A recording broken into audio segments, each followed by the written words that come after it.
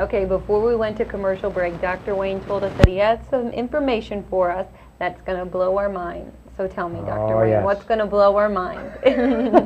Little do you know that hospital thievery is rampant. You go to the hospital, I tell all of my clients, if you go to the hospital, now, by the way, there's a difference between trauma and disease. Trauma is something you definitely have to have attention to. Disease, you're in total charge of. And this is our body, we can do whatever we want with it. But hospital thievery, if you've got to go in, is rampant. Don't take your credit cards.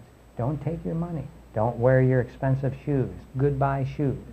I am shocked at the amount of clients that I've had that had to go in the hospital because of some trauma or maybe even disease, that they didn't know what to do, and they didn't call us, and lost a lot.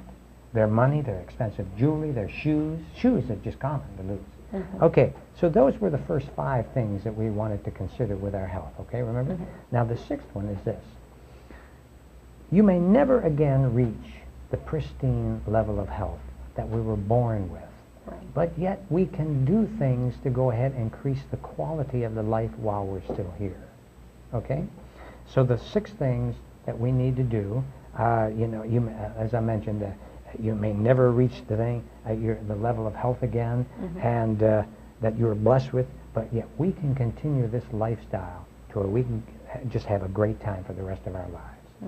So do you have any comment on that? Well, I think that's wonderful. I think that it's something that we forget sometimes, too. Yeah. Well, now, here's something from the medical community. Dr. Melvin Bells, let me read you a little something. He was almost 50 years old. And pardon me, he spent almost 50 years as a cardiologist, and he was on the vascular team and an orthopedic surgeon. And he says, now he's over, gosh, when I heard him last time, he was over 80. He said, there's not a drug ever invented that ever cured anybody. I've been in this business for 50 years. There's not a drug that would, he said, they may stop and halt a disease process, but they don't cure. Your lifestyle is what cures. And that's so important for people to remember, because I feel like especially nowadays, Dr. Wayne, drugs, medication, that's the way people think they have to turn to. Yes, because it seems like it's an easy way out. Now, we can reverse heart disease without drugs.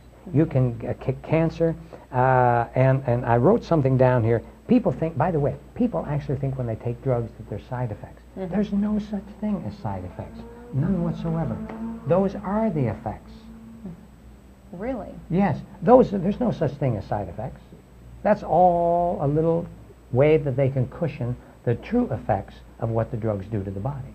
Now, I know we're running short on time, but let me just share this with the audience real quick, that we should never quit bad habits. Never quit bad habits. Replace them. I like that. That's so much better. Much. We should never, notice that when you learn to walk, you don't crawl. But that doesn't mean you forgot how to crawl. You just chose not to do it. So we never quit bad habits, we replace them. And here's the best thing that I can teach people. Never let age be your cage. Age has nothing to do with how old you are.